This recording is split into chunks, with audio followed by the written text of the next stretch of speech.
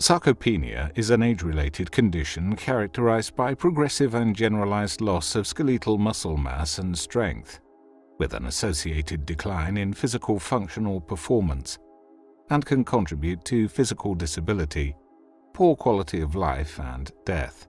Sarcopenia affects people as they age, but its features are similar to what is seen in younger people with conditions such as muscle disuse or malnutrition.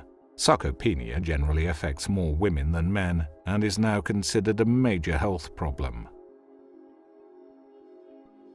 Sarcopenia represents a combination of age-related muscle atrophy and loss of motor function.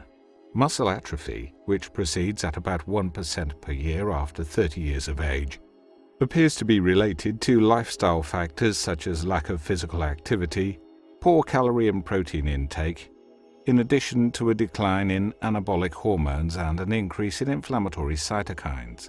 Although atrophy was once thought to be largely responsible for reduced muscle strength, it is now acknowledged that reduced strength is caused by a multitude of factors.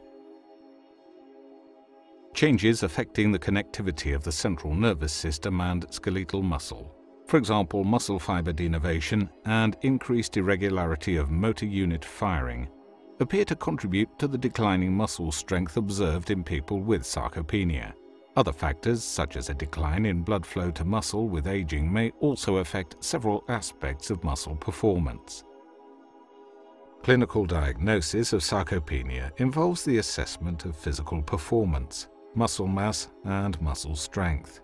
Physical performance can be tested using parameters such as gait speed or chair rise time.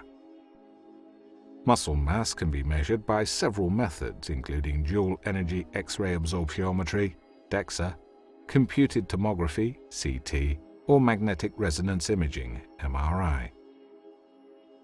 Whilst muscle strength can be assessed using hand grip dynamometry. Current interventions such as physical activity and nutritional interventions are used to slow the progression of sarcopenia.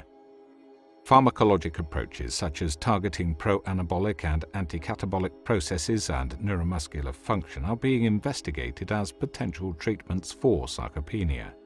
In addition, drugs currently approved for other indications may also prove beneficial. Owing to this worldwide increase in life expectancy, the prevalence and cost of sarcopenia are likely to rise. Therefore, developing strategies to prevent and treat sarcopenia are of great importance for maintaining mobility and preserving quality of life and independence in older adults.